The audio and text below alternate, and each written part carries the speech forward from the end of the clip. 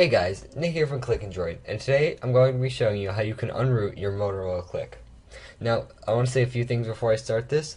This will not work on a Motorola Dext, Backflip, Cliq XT, or Quench. So if you have any of those, and obviously if you have a Backflip or a Quench, you're not rooted. But if you have any of those, you should not follow this tutorial because it will break your phone.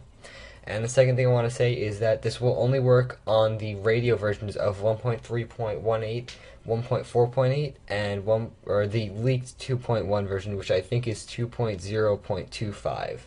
So if you have those radio versions, continue following this tutorial. Now, once again, you're going to need 3 files. I'm going to provide you with 2 links, and the third file you're going to have to find on your own. The 2 links that I'm going to be providing you with is the first one will be the drivers, so you download either the 32-bit or the 64-bit, whatever is for your computer. And the second link is for Mod My Mobile, the 1.4.8 SBF. Now, to download this file, you're going to need to register and log in with your account, and then you can just go to this link and click download, and it'll download. And the third file you're going to need is called RSD Lite, and the version you're going to need is 4.6.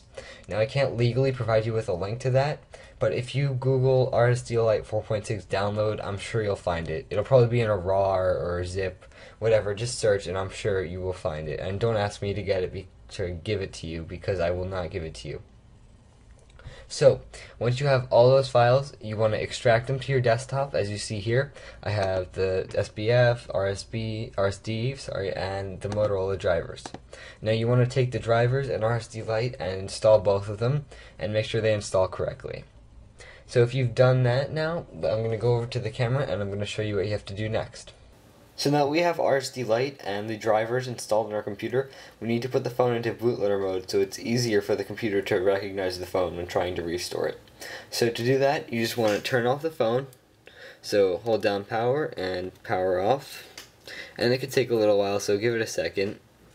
And you want to make sure it's off. There we go.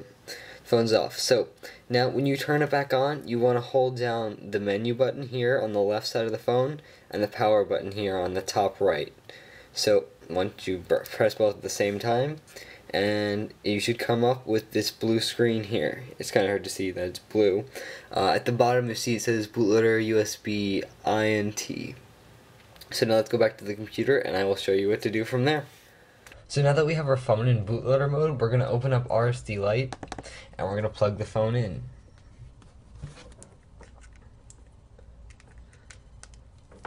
Now, the phone might not show up if you're on Windows Vista or 7, so you want to right-click RSD Lite and run it as administrator. And if that still doesn't work, you want to boot into safe mode and run it as administrator, and then you want to plug the phone in and it'll probably recognize it. So there you see, it has recognized my phone, and it doesn't tell me anything about it, but if you have 1.4.8 or 1.3.18, whatever you're running, you should know that before you do this. So that's all set up there. You want to browse for the SBF file, so you want to click the ... over here, and mine is on my desktop.